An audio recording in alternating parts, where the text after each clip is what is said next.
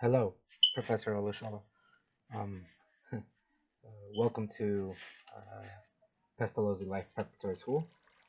This is going to be a school tour for designing our own school project, and this is a school built by Osmar, Alexis, and Maria. So before we start with the tour proper, I'd like to give a special thanks to my friends Kyle and Joe for helping me build all of all of this, and we'll also like to give a shout out for being on the board for having a tutorial for the exterior design of the school. Um, so once again, this is Pestalozzi Life Preparatory School. So as we walk in here, you see, if you can see a security guard here for the gate. As we enter the parking lot, in this parking lot, it'll be mostly used for staff and faculty, as well as any high school students for over there. Um, as you can see, there are three connected but separate buildings, um, each with their own proper entrances for the students to go to school. Um, so Pestalozzi Life Preparatory School will be a school with the grades from pre-K to 12. Um, so each building will have a designated section. So the building on the left will be the primary school, which will go all the way up to fourth grade, I believe. Um, the this building right here in front of us will be the middle school, which will hold from fifth to eighth. Then that building over there will be the high school, which will be from 9 to 12. So we'll start our little tour over at the primary school. So the reason why we chose Pestalozzi um, Life Preparatory School as the name of our school is actually because we based it off of a philosopher. His name is Johann Heinrich Pestalozzi. He was born in Zurich, which is a state in Switzerland, um, and he believed in freedom.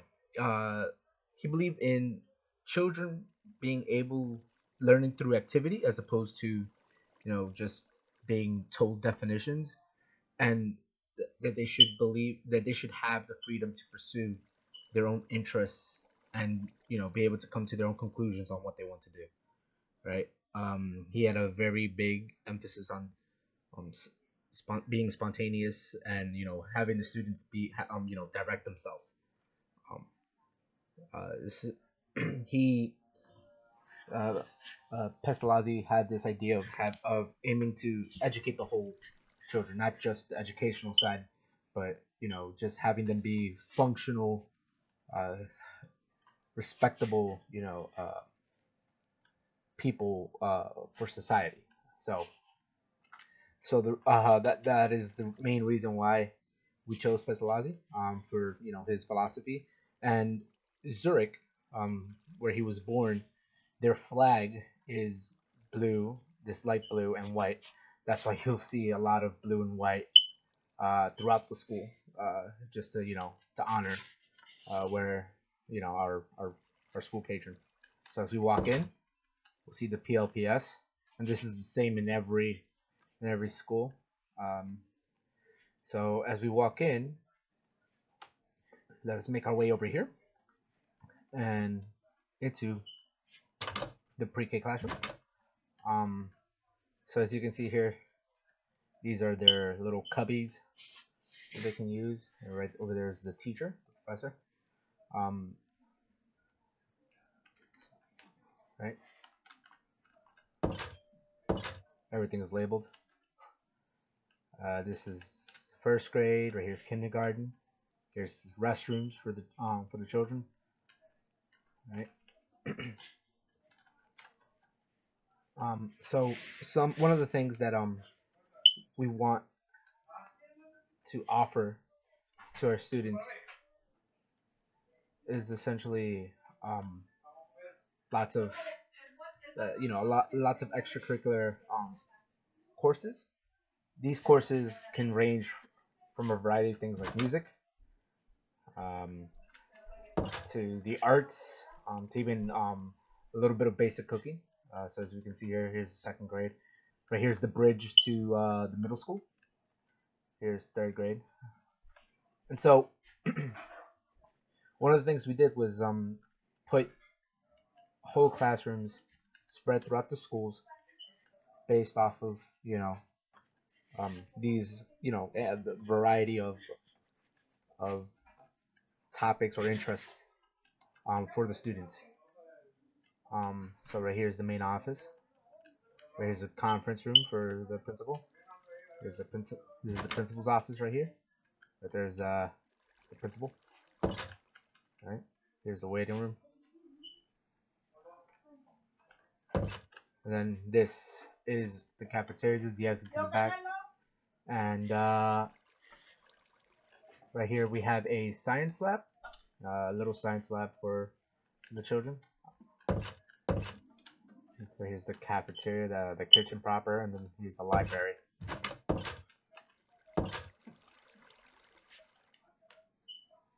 So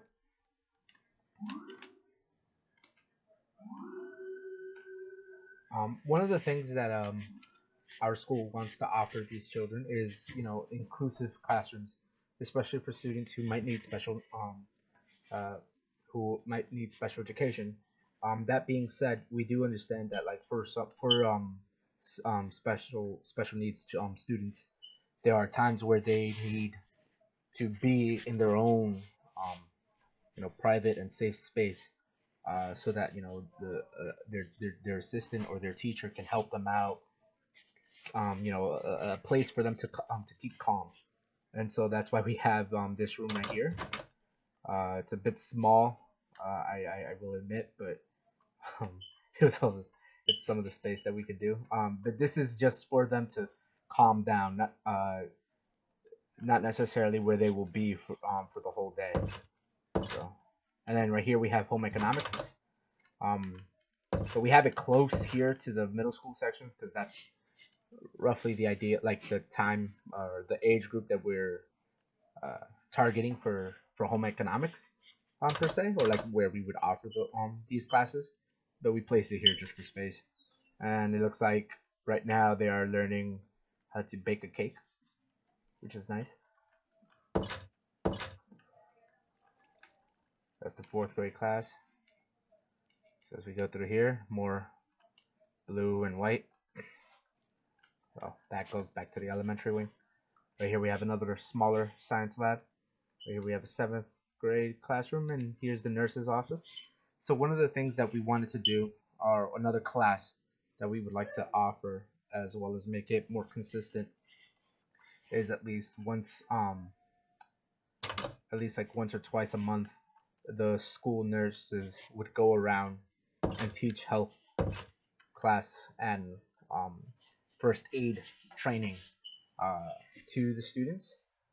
Anything from just for the smaller kids, how to apply a band-aid, for example, or for the older kids, sex education, and the like, as well as just how to do CPR, because that kind of stuff is important, and I feel like we felt like everyone should learn how to do something like that. Right here's the 8th grade classroom. Right there's the wing, the bridge to the high school. We'll get to what's in the back shortly. Then right here's the computer lab. And this is the guidance office. So especially here in New York City, where there's middle schools tend to go, or schools rather, they tend to go all the way up to 8th grade. Then there's like a separate, you have to apply for a school to go to a high school. They would go here to seek guidance, or if there is, for example, a need of a social worker or an actual like therapist, this would be kind of like the office that they would use. And I think well, there's also another office. I believe it's in the high school wing, but this is just one of them, as well as like for college guidance would also happen here. And then this is the kitchen cafeteria where kids will come up, line up, grab food, and continue on. All right, so let's go on. Let's go to this side. So here is just more classrooms. Over there is the bridge to the elementary wing, and then right here is the library. You know, the ability to have books of a lot of any subject is is important, is invaluable. I know a lot of things can be put grabbed from the internet, but there's nothing like a good book to just have physically there to read. And then here's the main office for the middle school wing. Here's the conference room. Go through here. Here's the principal's office. So we would have essentially 3 principals, one for each school. But everybody would work collectively towards the same goal of educating, or help educate these students. So, and last but not least, we'll go to the high school wing before we head outside. So here in the high school wing, you'll notice that there are a lot of lockers, just to help, have a space for kids to store their belongings, since in high school, students tend to not stay in one single classroom for the entire day. So some of the courses that we would be offering here in the high school, and as well as middle school, which I forgot to mention, would be like foreign languages, finance literacy. How many times have even myself wondered how to balance a checkbook, or even to just know how to budget for anything, be it for a trip, a vacation, or to buy a book or a series of books. So hopefully with those classes, we can help teach these kids. Another important another course we would offer here at PLPS is coding, introduction to coding, at least. We would start as early as middle school, and that would just be so that with computers and technology becoming ever so more important in the classroom, especially, we would have it so that these kids can be prepared, to live in a world like that. So yeah, that's why these are all labeled as classrooms, not specifically for some of them. We would teach finance literature, finance language, foreign languages. We would have 10 that we would offer as early as the age as pre-K, teaching them anything from German. So see here, foreign languages, right? Teaching them German, Russian, Japanese, Korean, Chinese, and like I think we decided on 10, and they're like some of the 10 most uh, spoken class languages in the world. Sorry, here's a computer lab for the high schoolers, like I mentioned before. So as we go downstairs, see another cafeteria and a lot of lockers still. Right here's the kitchen proper. Right here's a library. The nurse's office, and then here's the office again. And then if we come over here, we have the counselor's office.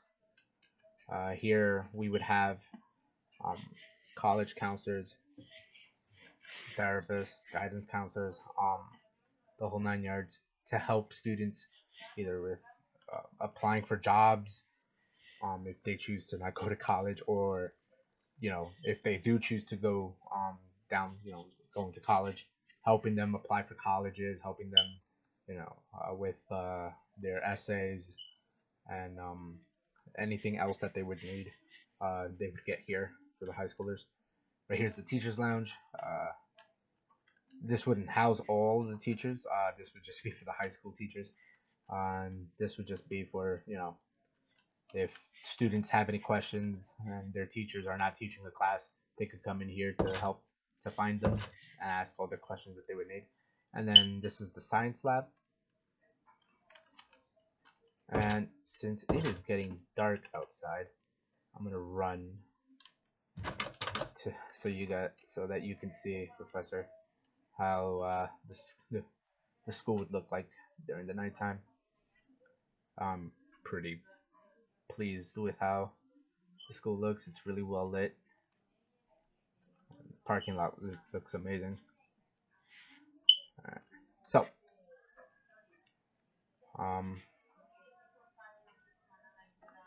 as we go out here, you'll notice that there's a football field. We will, there will be sports. And this goes into, where this school would be located. I believe we decided on anywhere with where there's like, there's enough air, a big enough area to house all of this. Obviously we wouldn't probably need the football field, but we just thought that it would be nice to look at. But anything where it would be, open and spacious, probably like in the suburban area of Queens. But we decided that we would like it if, if there was an easy access to it from the city, so that we wouldn't just have the kids in the suburbs or in the Queens area to go to our school, but anyone in the city that can get to it can apply and get in. And here we have a concession stand too. Oh, that's neat. I didn't notice that. And so here we have the gym. This gym will be for all three schools, but it can be split up due to the the inability to show it.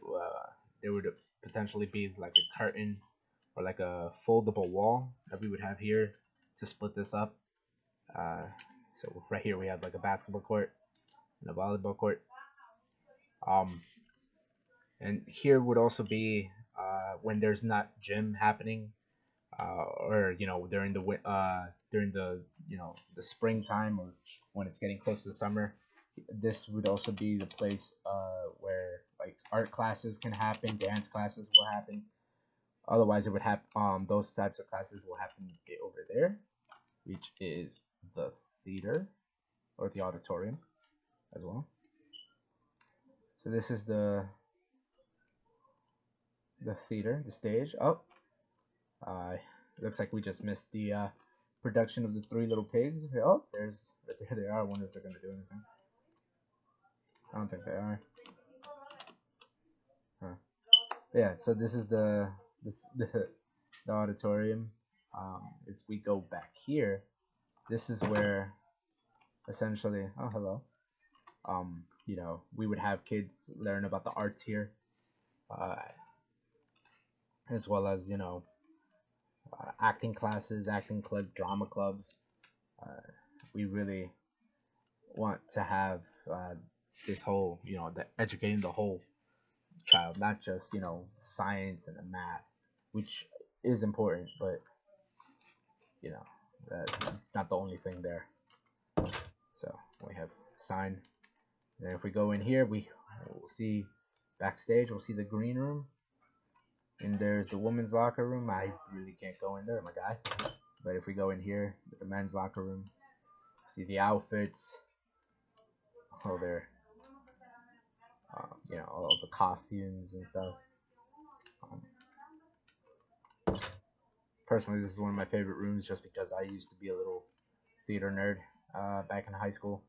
So this was really cool for me to see and build as well. So if we go back out,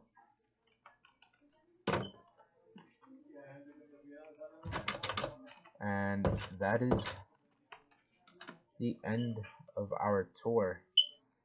We would end up back here. There are exits in the gym slash theater auditorium to get to whichever um, school you would need to go to. And yeah, so this is Pestalozzi Life Preparatory School. I hope you enjoyed it, and I'll just leave you with this nice view as the sun rises on a brand new school day.